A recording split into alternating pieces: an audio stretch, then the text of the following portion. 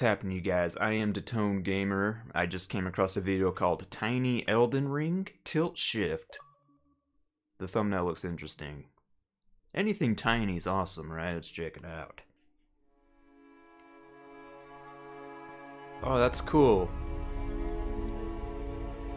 It reminds me of like the old Resident Evil games, how the camera angle is, you know? It's like a stationary camera, and your character moves like that. Dude, I would totally play Elden Ring if it was like this. Oh, it's like Shadow of the Colossus-y, kinda. Whoa, there's a turtle I haven't met yet. Tortoise? What? Do they do that?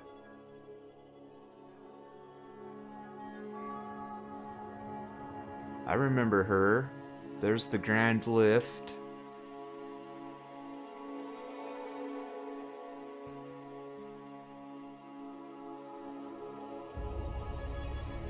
This is a cool perspective. Ooh, smoldering. Oh, I hate those enemies. I haven't been there yet either. I just keep discovering more and more about this game.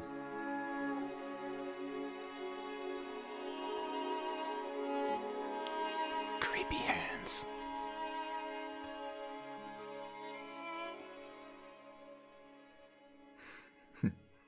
I'll just pace back and forth.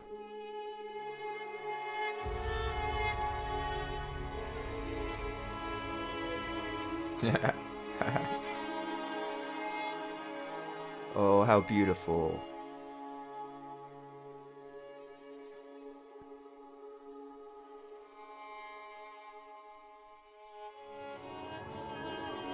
I remember this freaking castle. It was a pain in the ass for me for a while.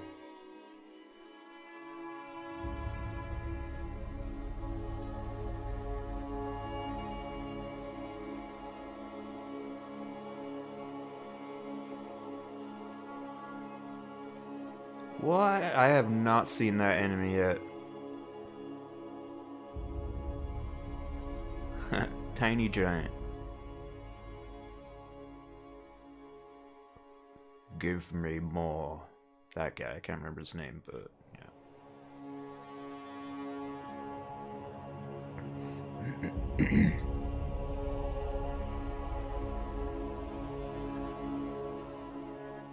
That's awesome.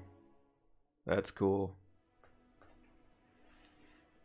That was pretty dope, dude. If Elden Ring played like that, like stationary cameras where you just move to the next area and it switches cameras, like Resident Evil, the old Resident Evils, you know, Silent Hill, or maybe Silent Hill, I'd totally play it. I don't know how the boss battles would go, but I liked that.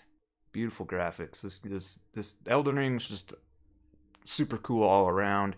Even when you beat the game, there's a lot to do, a lot to explore. Like I feel like I've been to a lot of places, and I'm still like, even in this video, I'm like, what? I haven't seen that yet. I haven't seen that, like the big ant with, it's like a queen ant with a big ass, huge ass. I've never seen that yet. I don't know. Eventually, and I'm 100 hours in.